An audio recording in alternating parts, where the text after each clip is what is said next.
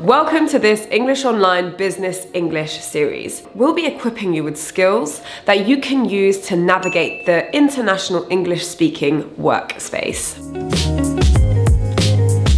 Let's get started. We're gonna start with a juicy topic, one that a lot of people like talking about but don't really like acting upon. Conflict management. Now there's a buzzword if there ever was one. So, conflict management 101. Number one, assume positive intentions. Okay, this is how we often approach a conversation in an attempt to manage conflict. They're going to try and manipulate you, but do not stand down. It's like when we're entering a conversation that is attempting to manage conflict, we're going to war. Remember, you want to resolve an issue so that you and your team can move forward. Start by assuming that your colleagues' intentions are positive, that they're actually interested in the well-being of the team. The truth is, they're not looking to humiliate you. How you think about someone changes how you interact with that person. This is an example of when we assume the worst. To be honest with you, I really don't think it was a good idea. You're always looking for what we didn't do well. Quite honestly, it stifles our creativity as a team versus assuming the best. To be honest with you, I really don't think it was a good idea. Okay, you obviously have your reasons for thinking that. Why don't you think it was a good idea? Assume that your colleagues have positive intentions. It really will help you manage conflict.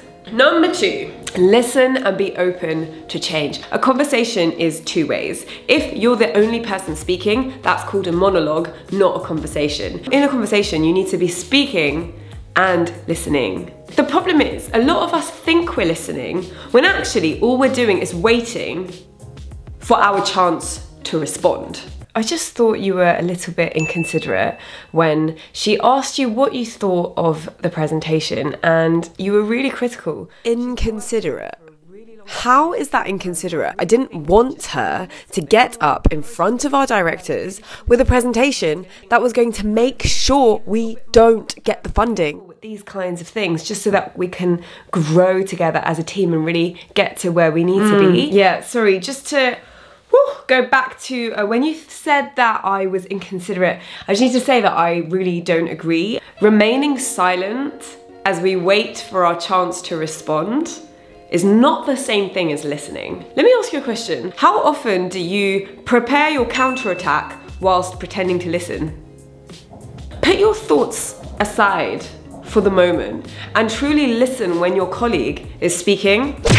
I just thought you were a little bit inconsiderate. She's been working on it for a really long time, and I really think that just with a little bit more encouragement and maybe just looking out for the positives, that it could really kind of boost her and bring out the best in her. Growth and development are only possible if you allow their words to change you and your attitude and your responses.